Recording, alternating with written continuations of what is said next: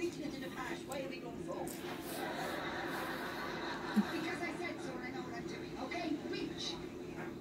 year. But what I always tell people is that I can give them the track phone number just to make sure, in case, because things change all the time.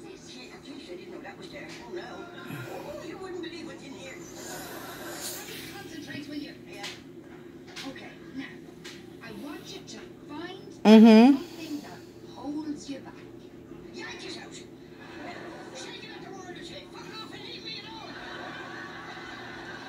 You mean you mean she's still staying with track phone, but she would want to go for, if she doesn't like her Galaxy that you're getting her, that she can go back. I want to say yes, but again, that sounds like more of a technical question for to ask track phone themselves. I can give you the phone number that we have established, especially for our HSN customers. It's 1-800-816-0663.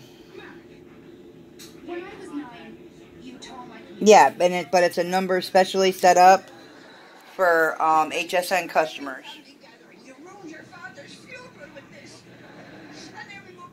Such a good time.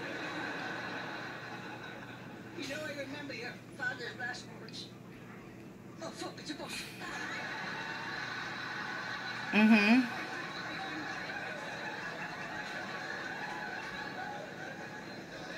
Oh, goodness.